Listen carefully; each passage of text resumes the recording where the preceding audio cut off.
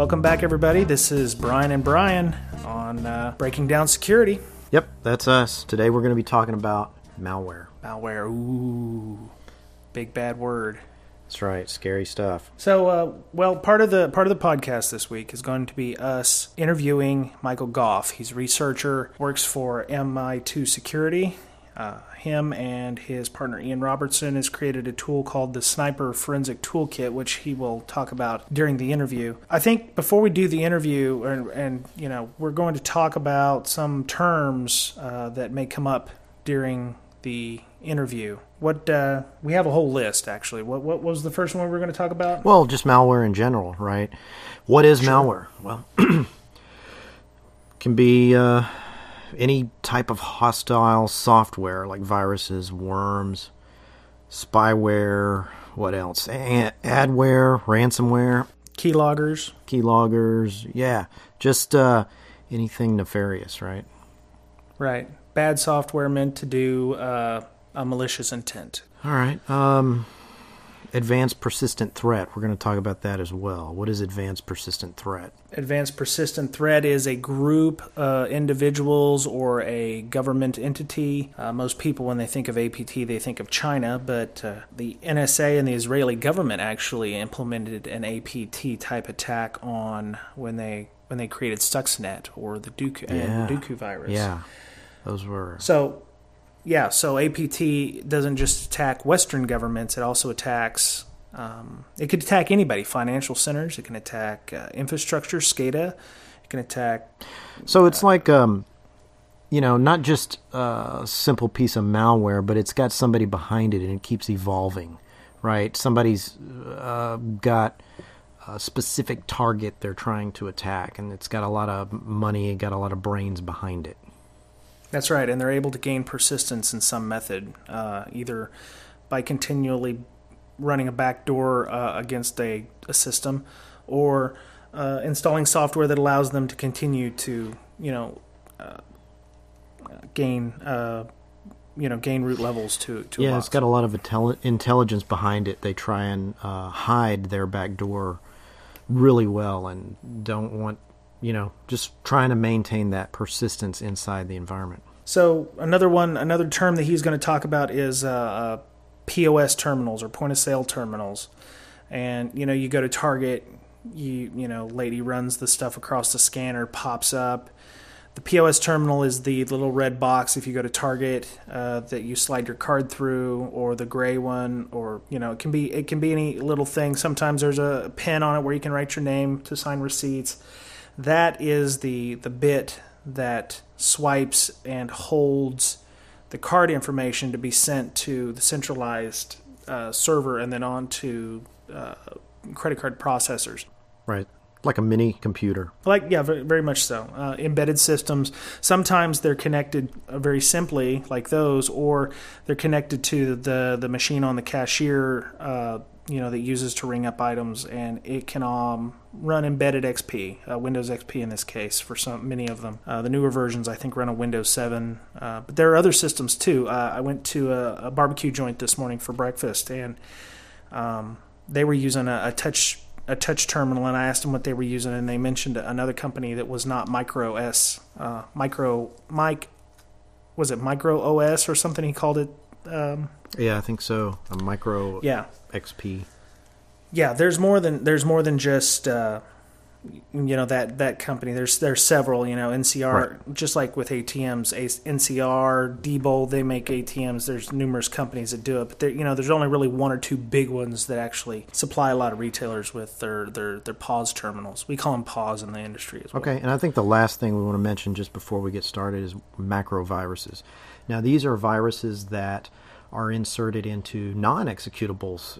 Basically, the macros inside things like Windows, Microsoft Excel, and Word. So those are a little bit harder to detect, but hopefully, Windows comes out with updates to their products. So they basically attack applications, and they don't execute themselves until inside your programs. So it's just a malicious bit of like VB script in an Excel document? Can be VB script, yes.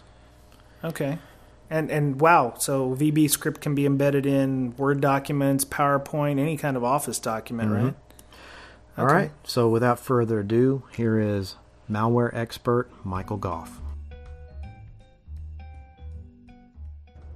Yeah. Unfortunately, no. All right, there we go. All right, we're recording. Don't knock it over. Well, okay. Well, we'll drop it down like that then. All right, so Brian from Breaking Down Security here with Michael Gough. It is Gough, right? I'm not saying it wrong. You are I'm saying it wrong? saying it right. Oh, good. Okay. I was worried about that. I hate saying people's names wrong. We're here talking about malware, you know. It's a pretty big subject, obviously, malware. We're just malware, but welcome to the show. Thanks. Yeah. We saw you speak last month at ISSA about the various hacks, and at the time, Michael's was not out, but Neiman Marcus and Target were, I believe. I think I might have said something about that. Yeah, and you said there were several other retailers that had yet to come forward. There's about 8 of them that have been basically told that they have an issue, and we only know, I think, 3 or 4 right now, so stay tuned. Yeah, Are they part of the same? Yep. All high-use credit card fraud. Now, is it because they all use the same POS terminals, point-of-sale terminals? Yes, this particular exploit went after the embedded Windows XP systems, and so anybody they could get access to, it worked really well for them. So anybody that has that, even the small mom-and-pop retailers, would be vulnerable to this. Yeah. And it's basically, they call it a RAM scraper, right? Yep. It just scrapes the values out of Piece RAM. of memory, it watches, it's in memory, it watches the credit card numbers go across, grabs them, and off they go to the nefarious ne'er-do-wellers. Now, when you were talking about the malware the last time, you said one of the quick and dirty ways of getting rid of some malware is to just hit the power button for 4 seconds and then it goes off, because a lot of malware likes to write itself back from memory before the system shuts down, or it knows there's an init-sick going on. Or part of the shutdown. Yeah. It'll put itself into that piece. So if you hit the power button, it won't be able to write it. So you never see it. Right. So Persistence. Is that something similar with this kind of RAM scraper, or? It'd be interesting to test, but I know there were files involved with the black POS stuff, the stuff that was found at Target. So persistence, if you want to persist to disk, obviously write to disk. If you want to be sneaky and stealthy, one of the obvious ways to hide yourself is to write it to RAM, and then during the shutdown of the kernel process, hook in there in such a way that you shut down last, so that the tools, as they shut down, tripwires, Bit9s of the world, don't detect you in the course of them shutting down. Okay. And then right back to disk, and then when it boots up, read into disk, delete it off the disk. Those products never see you. Sure. I have found and experienced one of those. Okay. So, all right, Joe user, average user, goes out and buys himself a laptop because he wants to surf the web, check email, do the Facebook. How long, now it's got antivirus pre-installed, how long before Joe gets infected? Let me rephrase that. How long before Joe's computer gets infected? Well, it depends on Joe's surfing and emailing habits, but if Joe likes to open up attachments from just about anybody, or clicks on just about any URL in an email he gets, or clicks on everything under the sun in Facebook, within a month easy. Yeah. If they're pretty good at not opening those things, then obviously it can be longer and longer. But I think the average user, unfortunately, doesn't know the techniques that we do in InfoSec, or even some IT people, and they open stuff, click stuff, it's from people I know, and poof, botnet, and game over. So you're saying even with antivirus, giving him a month? Well, antivirus, let's look at some numbers about antivirus. So Sophos reported, and I would tend to agree with these numbers, 70% of malware, of the roughly 100 million pieces that were reported in 2012, in 2013 is estimated to be 160 million. So you can see the increase is rather rapid. That 70% of malware is unique to one company. So this is a targeted type stuff. This is somebody coming after you, period. The 80% of malware is targeted to 10 companies or less. So it's definitely an industry going after things like gaming or defense contractors, or in this case, retailing with a Target and Neiman Marcus, anybody with the POS scenarios. So really the antivirus companies are focusing at 20% of the malware that's out there, but the quantity is quite high. It's probably 80% of the total quantity that's out there. So when you send an antivirus company some of this special malware, they don't react to it. I sent samples to 12 companies, got a response from 2. I think I only got a response from the second one because I knew somebody in the company. And they came back and reported that stuff was not malware, when in fact it was very advanced APT. So, malware companies just are unable to deal with the sheer volume. It's gotten to the point where signature-based defense just doesn't work. Yeah. It may get the lingering stuff you plug in the thumb drive, stuff that gets discovered over time, stuff that's in mass attacking people where they can actually spend some effort.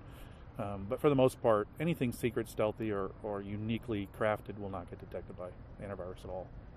So signature-based doesn't work. What does? I don't think any antivirus detection really works. Nothing will will defend you and detect 100% of anything. Well, they went from signature-based, which was basically a hash of that's pretty much it, a hash of the virus itself, which is easily gotten around by using white space or to subtly change those. Then they went to like heuristic-based, right? Like noticing odd behavior, similar like a host IDS or IPS. Again, a signature of a behavior. You're doing this, you're acting in this way in these sequences, so therefore you must be bad or questionable. Yeah, which is why we have so many variants. It doesn't do X this time, so it's different. And these kits basically compile malware. Chris Eliason at B-Sides Austin last year demonstrated a Zeus creator that in the course of his talk he created 30 variants of Zeus. Wow. And so from that perspective, you just can't defend with antivirus. It just doesn't work. So you have to look at something more intense on the system. You have to look at think of it as a big pile of hay. Windows has 100,000 plus files on it, a typical Windows box. Malware, as I mentioned before, is 110 million, 160 million. What's the smaller number? The amount of files in the Windows box. Exactly. Well, most of it's Windows. 75% of the files in a box are Microsoft Windows. 25% is the programs. Excluding data, we're talking about executables. So if I focus on getting rid of the good, the hay, then what's left is the bad files. And so that's the approach that we take with the Sniper Forensics Toolkit is we say, look, we know how to get rid of the good stuff, so what's left that I actually have to look at? And once you get a nice clean setup, anything new shown on the box is 100%. I don't need to have it's not a signature. It's something new that didn't belong there before. I either installed something or it got there nefariously. Is a much better approach. So you monitor EXEs, DLLs, bin files, any kind of executable. Yep. Or can be injected. Yeah, the goal here is to cut off the head of the snake. You don't need all the pieces and parts. Once you find the head in the snake, with our toolkit, for example, you then can go in and research those locations for additional files, the logging files, additional DAT files that are unencrypted as a part of the execution. But we don't need to actually look for those. It's part of the signature of the malware. You just need to cut the head off the snake. Yeah. What about macro viruses? You mentioned executables. So, there's lots. One of the talks, someone had said, what about browser-based stuff? It's like, well, I think it's a different problem. I'm not going to try to solve everything. I'm going to solve what I think is the biggest problem, and that's the persistence. The Social Engineering Toolkit and Metasploit are now focusing very heavily on putting their exploits only in memory. And so, yes, to get back to how do I clean a really tricky machine, believe it or not, yanking the power is a great way to get rid of it. Because if I don't persist the disk, then when I power back up, and I've had this conversation with Dave Kennedy where, as soon as the user logs off, he loses his persistence, so he better gain root access by the time that user does that. Sure. With some sort of method, exploitation, ODA, whatever. And so the goal here is, if it's in memory only, it's a different approach to looking at seeing what's there. That's another focus area. It's also probably less than 5% of the total malware that's out there. It's more complicated to write it. It affects the system more. But DLLs can be easily crafted, tested, and make sure that they actually don't interfere with what the user's actually doing. Yeah. Collect keystrokes, things like that. So you said that the stuff in memory is less than 5%. So it takes a really skilled kind of person who obviously must have some kind of funding or backing. Are we looking at like criminal organizations, or are we looking at like people who pool it together like a Kickstarter? Hey, we're going to hack this. I've got $5,000 here. I've got It's definitely going to be somebody who's feeding in this area. I mean, you don't want to announce that you have it, so it's going to be very crafted towards retail or defense contractors or the gaming industry, anybody that has some value that they want to go after. So yes, it's definitely got backing by organized crime of some sort. Yeah. Nation-state stuff.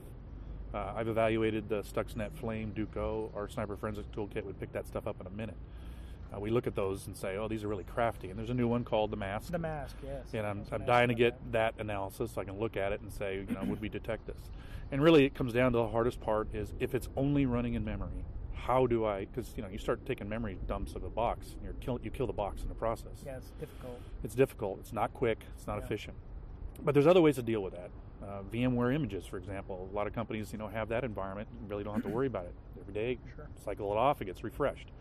So there's lots of ways to deal with that. But servers, you're not readily doing that to your servers. So you better come up with a process to check that. Plus, scramming an entire server, you lose all the data. If it's an Exchange server, for instance, you've lost several thousand emails or possibly, Yep. A lot of company may decide to stay infected if doesn't mean they lose their data. So we have some stuff we're working on that will look at that area as well. But basically, I've been involved with an Exchange server where Exchange server got some of the secret payload. None of the security tools, pick one, detected this stuff. And it was only from memory dumps that we were able to say, there it is. And so how do we get rid of it? And shut all the services down, shut down Exchange, shut down all the database, shut down everything, and then just pull the power of the box and then power it back up, and it was gone. Because that's what they rely on. Yeah. And if it's memory only, it has a weakness. And believe it or not, that's maintenance for your servers. Exactly. Occasionally, just pull the plug. Pull the plug. Nice. How lucrative is the malware business? I mean, for the bad guys. Obviously very lucrative. In gaming, they're constantly being attacked in the gaming industry. We read about these things. There was a big attack just going after one gamer over Christmas and New Year's, for example.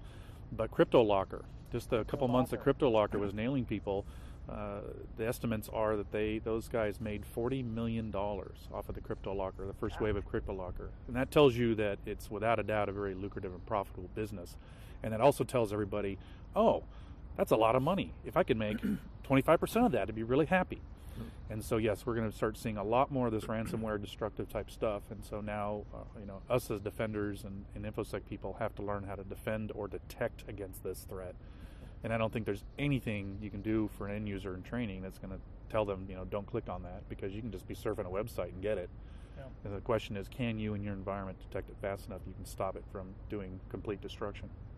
So you mentioned detection. I mean, let's talk detection versus,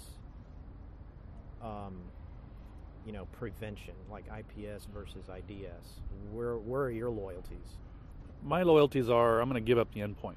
Bottom line is, I'm not going to spend a lot of money on a lot of AV or IDS tools on the endpoint to say, I can stop this from hitting this person's box. Unless you're willing to cut off the internet and block all attachment types of any kind of executable and completely disable your business line in the process, you basically have to assume that box is going to get compromised. So from that perspective, detect and response is the way to deal with it.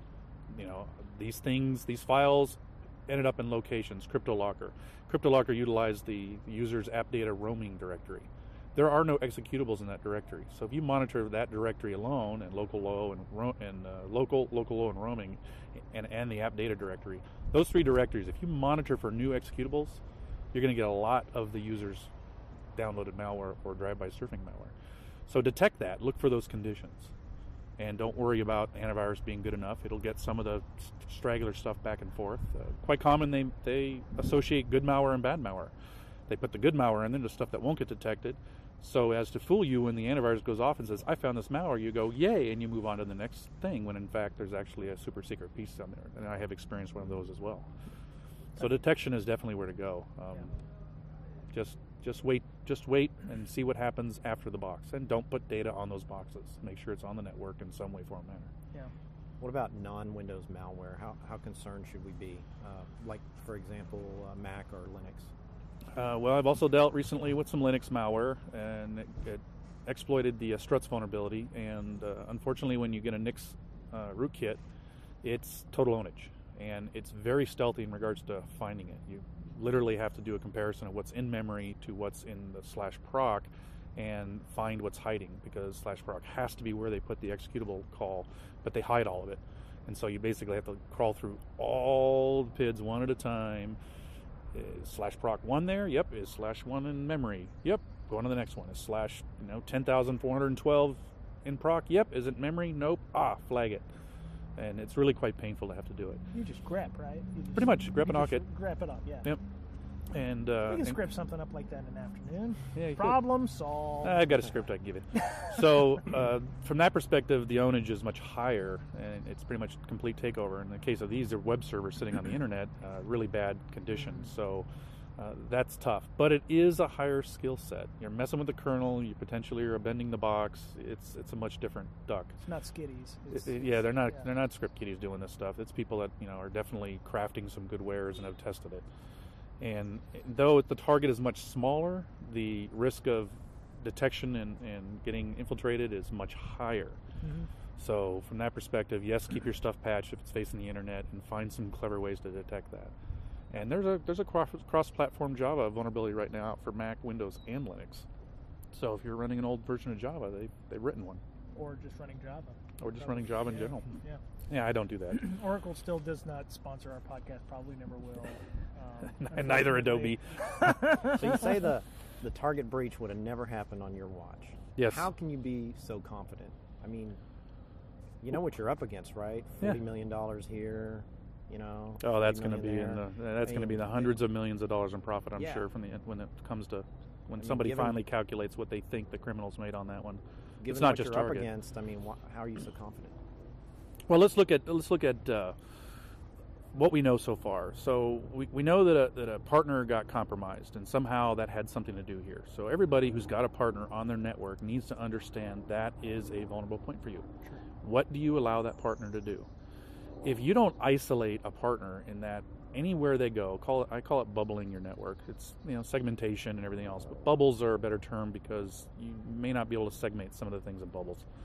Let's take the POS systems in general. They're a bubble. They have data coming in, whatever that may be, management, what have you, and they have data going out. Pretty deterministic what the data coming in and the data going out. I'm pretty sure my partner has no business being inside my POS bubble. Yeah. So there would be rules to segment that or keep those two bubbles separate. But POSs are also incredibly dumb devices. They're static as can be. If you're not running whitelisting softwares or solutions like ours on them, these things don't change. Any change whatsoever on those POSs is so easily detectable, either in a log scenario, if you log it well, enable the logging, or use some sort of configuration management. Any change to that system would have flagged that. And it's something you really don't have to do. Once you set it up, it's done because it's static. It's never going to change. Look in these directories, look on these settings, boom, done. So from that perspective, just those two things alone, a partner network, making sure they don't touch anything more than they have to, looking at these dumb devices, being very static, configuration management works really well. It's a great area for something like a Bit9 or our product. Once you baseline this thing and you basically have no results, any malware shows up in that box and gets written to disk will set off every alarm in the house. Yeah. So from that perspective, this is really basic stuff. It's on large scale with Target, I get it. But that really is not at all wise. Now, granted, if I worked at Target, probably wouldn't have been able to stop it because of the behemoth the size of these companies are. Yeah. Now, the talk you gave that I was at a few weeks ago, you talked about this APT that infected your company, or that you were researching how it worked, and it was, changing the way it did things. Were you really that big of a target? The industry I was in formerly, yes, they're a constant target. There's a lot of money in that industry, and they harvest and mine data in order to get to the people using their products, and they make a lot of money off the side. So they knew what they were after, and that's why they were so persistent at it. Even though you blocked them here, they would come at you from another angle or change the way. We constantly phish, not only at work, personal people got phished successfully, and then VPN'd in, boom. That avenue was happening. Emails crafted. We tore apart one email one time, and it had been compiled 30 minutes prior to us receiving it. So they were very specific. Their timing of when they did things, very specific. Now, some of the stuff was very clever, almost laughable, like, man, this is awesome. And then at the same time, damn it, I got to get rid of this, right? So double-edged sword, but then they evolved. As we caught them and defended against them, they evolved, moved to more tricky locations. Changed their mechanisms. Never put the super secret sauce memory-only malware on more than just a couple systems, because you don't want to accidentally do it. It wasn't until we really started tearing some box parts and going the next level of detection that we started finding these things. And once you know what to look for, then obviously it's very easy to go across your environment. But they were quite persistent, and every time we kicked it up a notch, they kicked up a notch, to the point where, basically anything they did, we detect, period. Yeah. Now, you interface with the FBI on this. We did provide them all information, also Google and Microsoft as well, to provide them some information that Google took immediate action and took the information and the sites that we referenced that were within Google being used, immediately took them down, and we're still waiting to see what Microsoft does with the information we gave them. How do you know it wasn't the FBI doing it? Testing their new attack vector. Other than the super secret malware that was in memory, this stuff, it wouldn't be good enough for somebody like the NSA, to be honest. I mean, Windows is so incredibly broken.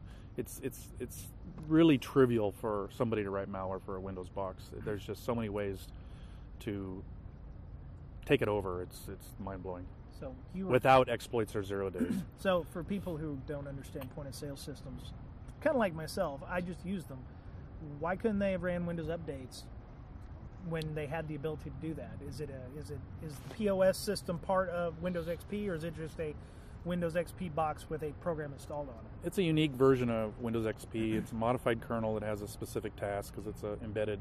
It runs off of a chip. So they don't necessarily need to patch these systems as much. These, again, are pretty static devices.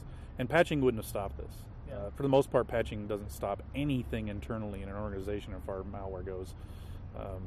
Until Microsoft solves DLL injection, there's no stopping any kind of malware. Yeah. Bottom line is, if I can put a DLL next to an executable that launches in Windows or System32 or WBM or anywhere else in the box, SQL Server executable, if I can drop a DLL, it will be called there before the proper location. Yeah. And until that's solved with Windows, there's no fixing this, and patches will never solve this. Well, why didn't Microsoft make it so that they couldn't install any software once they had put it on the system? I think that's Target's. Target could have set up, or any of the other retailers can set up and use App Locker, or basically some sort of whitelisting capability within GPO, and say that's all that can run. Yeah. And so, from that perspective, Microsoft gives you a product. It's up to you to configure it in your best, the best way you need to configure it. Yeah. I don't think it's really up to them. I mean, wouldn't it be nice to have a lockdown version of Windows? I'm pretty sure nobody would be able to do anything. Yeah. You say Windows is broken. Why do you use it? Everybody has to use it. All industry apps are written on Windows. You have no choice but to use it. Now, a lot of us, do you have a Mac or a third-party OS you use? I have all three. Yeah, so do I. So we use it where we have to, and of course, because I'm involved in a malware discovery tool, I love malware, and so I use it for that. But because all the apps you use are just there, it really is a business decision. Period. But how confident are you using it, knowing what you know? Do you ever get infected? Only on purpose. Okay.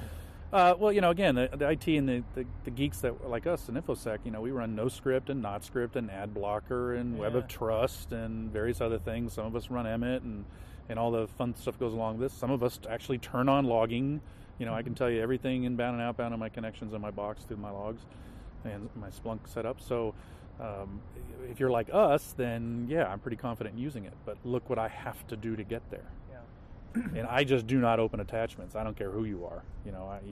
I really have to know that you just sent that to me, and I have VMs that anything questionable, I can dump it off to and expand it there if I'm at all curious. But I'm pretty good at detecting malware, so even if I get infected, I'd probably more say, "Whoo, you got me," but I would pick it up pretty quick. What's the nastiest malware you've ever dealt with? Can you give us some details about how the system got infected and what it was doing to stay persistent? The in-memory stuff is the most persistent. Another one that's starting to root, it's pretty uncommon. Dave Cowan talked about this in regards to separations of areas on the disk and file registry. So Windows has the ability, the malware can utilize and create this custom volume, for lack of a better term, where it loads its volume. It's allowed to interact with the system is not allowed to interact with it. So think of it as a little hidden partition that the malware might utilize. That would be pretty bad because there aren't any tools right now. Dave and gang are working on their NTFS-related tools and journal tools and things to try to find and show those locations, but that would be pretty hard.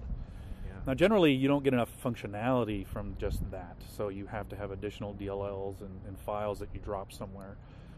Even the most stealthy stuff that we dealt with, that was something that was executed, Windows temp, launched, deleted immediately, got by several products we won't pick on here, got loaded into memory, All it really was the hidden back door. Woke up every so often, phoned home, waited for a command.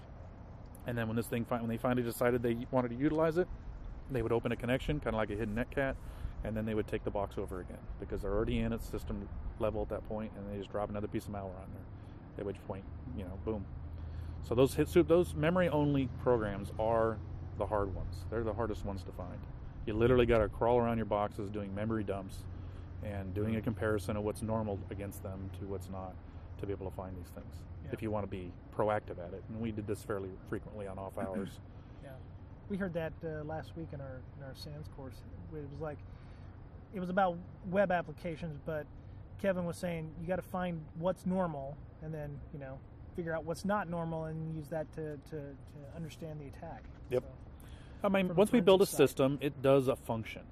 Yeah, maybe a mail function, maybe a database function, maybe an app function, but it loads a certain deterministic amount of things. Those things, in the case of one of these pieces of malware that loaded SQL Server, launched in the course of launching SQL Server using DLL injection.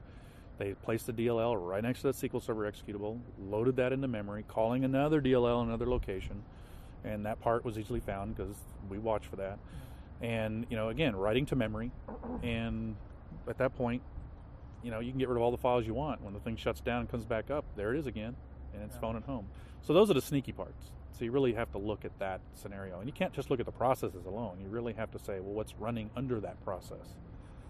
Sometimes they run a unique process. All the really crappy malware, generally not highly engineered malware, runs a stupid process that looks like, an NVIDIA video driver or whatever, but it's spelled differently, or it's another occurrence of the same thing. Yeah. And those, again, are more easy to detect. Generally, there's a file. Generally, the extra process with a funny name. But we see malware now too that is using Unicode characters. And I just read about one that used a Unicode characters in between program and files. So when the person looked at the disk, they saw two program file directories because Explorer won't see that. So until you dump it out to be able to see what that character is from a Encase or some other tool, you won't realize that A, this thing's hidden because they hid it, but B, that it's really program files. It's program something Unicode files, and they hide their malware in there. That's an old trick. I used to do that with DOS. I'd be able to go, I'd put a directory name with a null spot on the end. Yep. So when somebody goes CD programs. Yeah, all 255. Yeah, all 255. That's right. So there's lots of tricks like that, and people need to realize they exist and look for those norms, and then filter that out and get rid of the hay and say, okay, what's left? What do I have to look at that's left? And eventually you get to know your environment. And a mail server is a mail server is a mail server. The only time it's going to change is when you patch it. And you can monitor for that condition and know that at this point in time the probability of them timing their attack to your patch is pretty low. But if I was clever, that's probably what I'd do. Wait for this to kick off and then do something. Yeah. But if I had to sit there wait for that, obviously my stuff would be on the box and I would hopefully detect it another way. So having servers that run only a specific job is probably better than having your Exchange server also be your DHCP server, also being your DNS server, also being your web server. That definitely would be a good thing for bigger business. Smaller business doesn't have that luxury, but again, once I build a box from scratch, if I build it completely from scratch and I baseline it at that point, and I tweak all my scripts and all my detection stuff that we do, and then I apply that, when I run that check every time, it should pretty much come up blank unless there's a patch.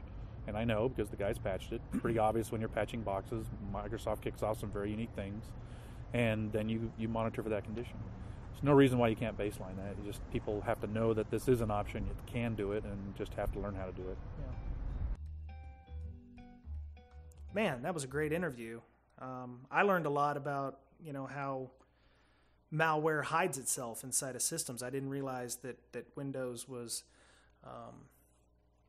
so cagey with the way that directories were scanned. Mm-hmm. Yeah, and the hiding inside memory, and then only placing the malware on the disk after all the other programs have stopped executing. That's pretty cool. Yeah, I was kind of dumbfounded when I first heard him talk about the ISSA thing he's like, oh yeah, we just fixed the infection by doing a hard boot of, pulling the plug. Just pulling the plug. I was like, you can't do that. That's like anathema to everything you know about a company. You got to do graceful shutdowns. And I was like, oh my God, But I guess if you're worried about the data on your computer, that's what you want to do. I don't know how you would not harm your Windows system by pulling the plug like that. I mean, not doing a graceful shutdown. I was always told, ooh, you're going to have a blue screen or something because your memory is going to be corrupt or something like that. Yeah. Well, the other thing is, let's say you are running an enterprise Exchange server. You're not going to be running that on a regular hard drive. You're going to be running that on a RAID type system. So scramming the RAID like that without, gracefully shutting anything down, you could, kill the infection, but depending on how big your RAID is, it could take days to rebuild that RAID back from scratch. Wow. So you really have to, that really has to be like a last ditch effort if you're going to do anything. I would imagine that you wouldn't really want to do that on, just any machine or at all. I mean, if there's a way of saving the data before you can pull that plug, that's definitely worth a try before you just go ahead and, go balls to the wall on that. Right. Hey, did you catch the two terms that he authored himself? No, I didn't. Which one were you talking about? Malwareans. He refers to the guys behind the malware as malwareans. Yeah. And I'm going to start using this other term that he coined, nefarious ne'er-do-wellers. Nefarious ne'er-do-well. Well, if he coined it and he, Well, I'll ask him. I'll get his permission. Yeah, there you go. Got to get permission. Yeah. I'm sure he would like more people to use it because, if he just heard it out of the blue somewhere, he'd be like, I know where that came from. Well, if we use it, then he'll know that we hold him in high regard. Oh yeah. So he mentioned a couple of he mentioned his Sniper Forensic Toolkit, but there were a couple of products that he had talked about. One of them was Bit9. Yeah.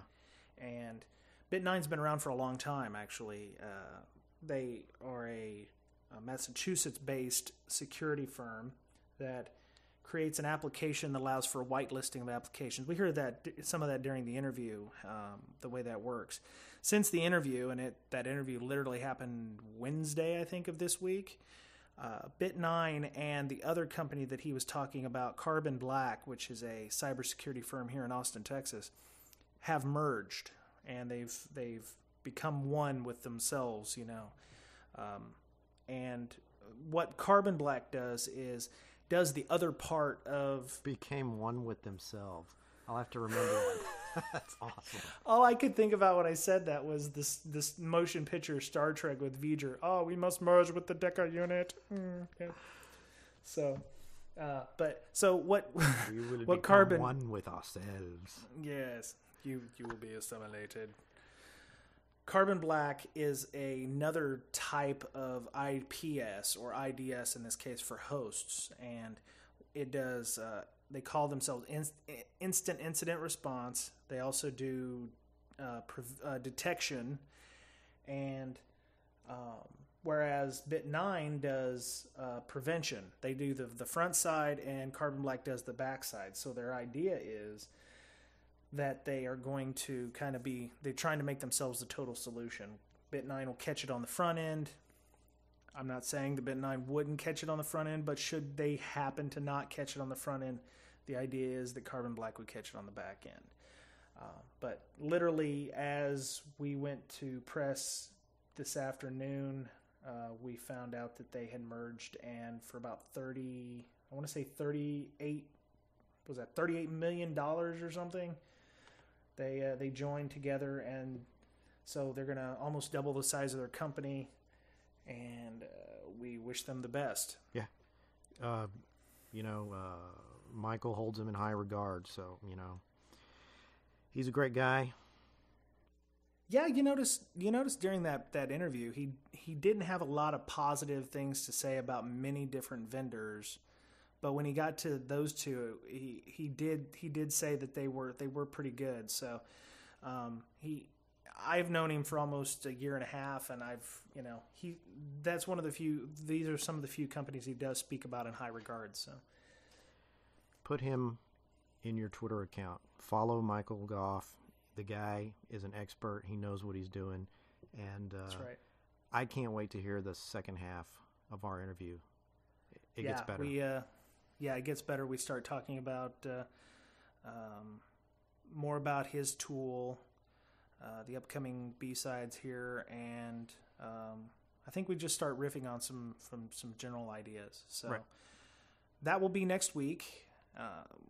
We'll have a short intro for that, and then probably just go directly to the interview. I hope so. Because we really want to get to the content, because this is very timely. Because we did talk about the breaches.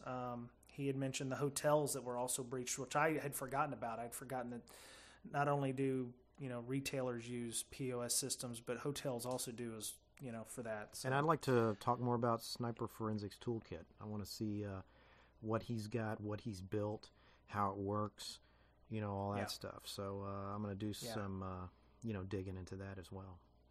Yeah, that sounds good. We should do that. So, all right, let's get out of here, man. Yes, this is Brian and Brian for Breaking Down Security. Have yourself a great day. Good night.